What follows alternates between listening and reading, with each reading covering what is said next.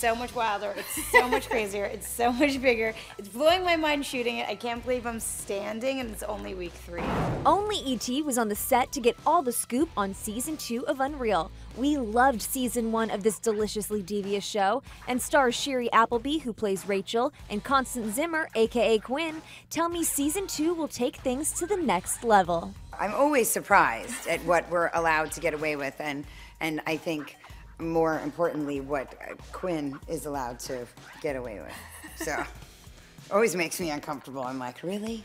Really? I'm good to say that? Okay. He's black, and you want him dating white girls. Hopefully he's gonna be making deep, dark, nasty love to them too. How much is she stepping up her manipulation in season 2? Her fiance died a year and a half ago. Ask her, did you kill him? Oh, it's a totally different game this year. There's not quite as much guilt about it, and she's like really smart putting the pieces together, and it's really about watching her survive. Now she is the showrunner of Everlasting. She is. Okay guys, how about we make a TV show? And it's been so great to see the dynamic between Rachel and Quinn. The two of you together are terrifying. Thank you. What is their dynamic going to be like moving forward? She's very volatile.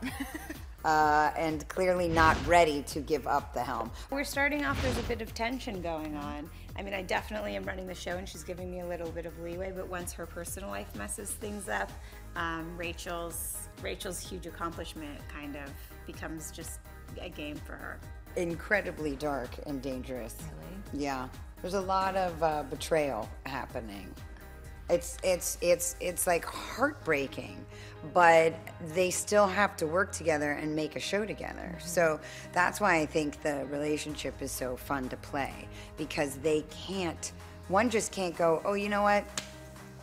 F it, this is it, I gotta go. Sorry, I cursed again. That's good.